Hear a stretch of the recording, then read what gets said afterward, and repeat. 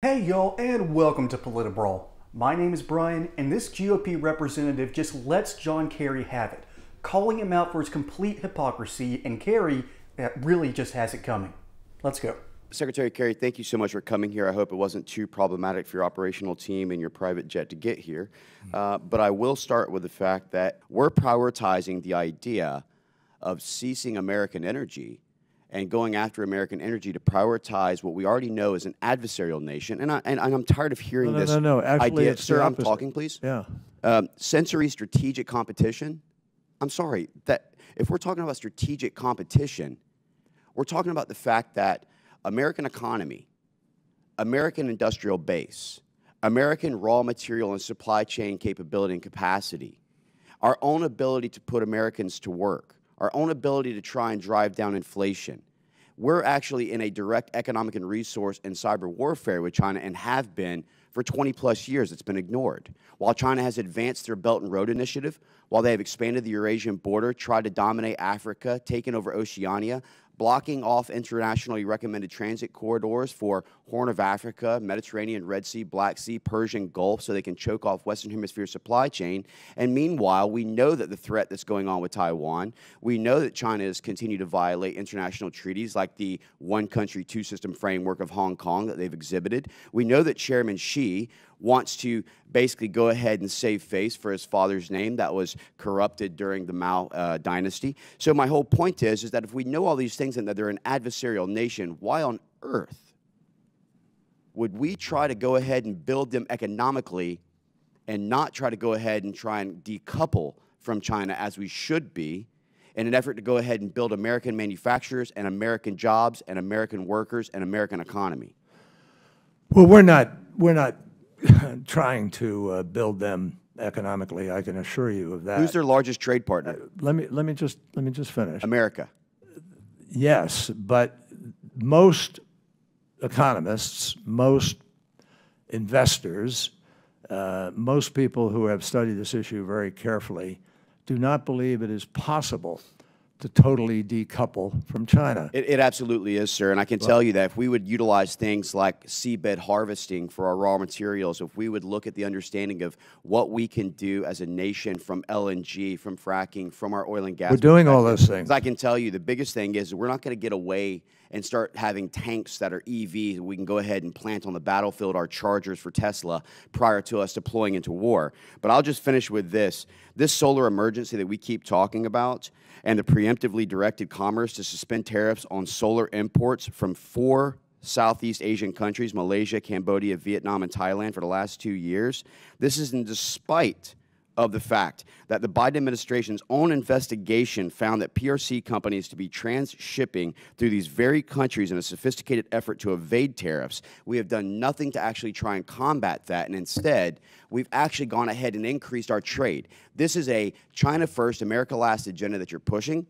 I do not agree with the fact that we're not allowing more manufacturing in America to continue, and that we're not encouraging that more than trying to continue to trade with what is known not as a competitor, sir, but as an adversary. And with that, I yield back. Oh boy, there's a lot to unpack here. So if you don't like foreign policy, this probably isn't going to be a fun time.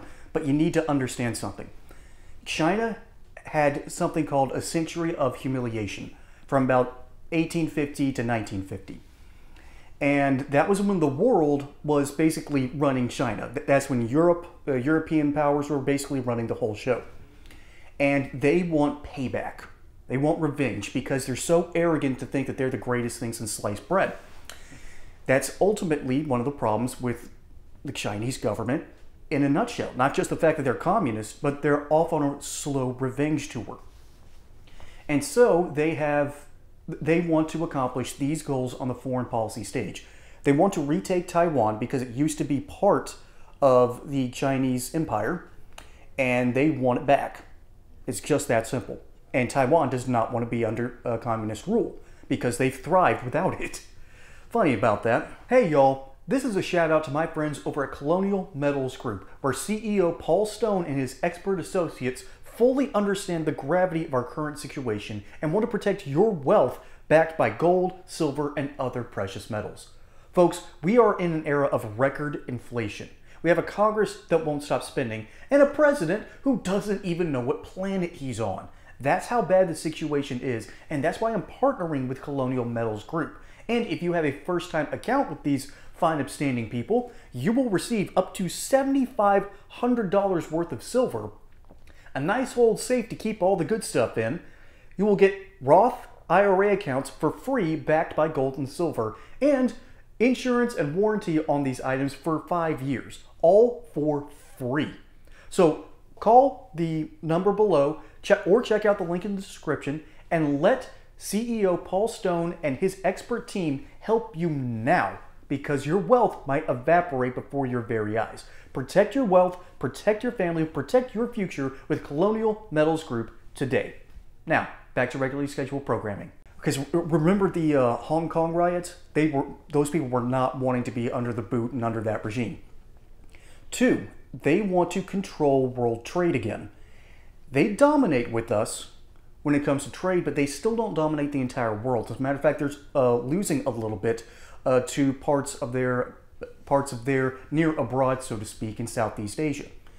And they also want to make sure that they have control over shipping lanes. They are terrified of what would happen if the U.S. cuts off the Strait of Malacca. And if you notice where U.S. bases are located, they're located around 3 main areas. Russia, our old World War II occupations, Germany, Japan, South Korea, and all the major waterways that can be closed off, like the Strait of Hormuz, the Red Sea. That's why the British still hold Gibraltar. They know that that's a strategic point that they must keep intact in order to keep their empire going, even though they pretty much lost all of it at this point. But they're smart enough to know that they need to keep certain strategic points. And China's terrified that we are going to do something rash and cut off those choke points in the Straits of Malacca. And that's in Indonesia. They're terrified that we're going to do this. I don't think we ever would, because it would be an economic suicide pact. That's why we're just slowly backing away from China. We're not rapidly doing it, it's a slow walk. It's one of the few foreign policy points that we are getting right. However, the criticism of this is necessary because China is trying to outflank the world. They practically run little pockets of Africa. Why? Because they own most of the mines there for rare earth minerals. The moment we left Afghanistan, they jumped in and magically found trillions of dollars worth of these rare earth minerals in Afghanistan. So guess where they're trying to set up shop? Again, it's an attempt to outflank the Western world and control the very things that are going to move us into the future. But the last thing that this representative gets right is the solar power problem. We are just, for some reason, dead set on using renewables when we need to be looking into nuclear. I know it's expensive, I know it's a long process. I know the Vogtle plant down in Georgia just finally started coming online after years and billions of dollars, but y'all, it works. It absolutely works. And there's a very weird divide on this. Men are excited about nuclear power. Women don't want that. They want renewable energy. So it's just a weird dichotomy between the male brain and the female brain. And so that's the last little point that I wanted to make here. But this representative is giving Kerry a tongue lashing. Now, Kerry deserves a little bit of backing because we are technically doing the right thing with China right now, slowly backing away. But we are going to wake up one day and realize they are going to invade Taiwan. They are trying to outflank us, and they are trying to get the world dependent upon China for their materials. That's their game. Unfortunately, we've put ourselves in a position where we need to play their game.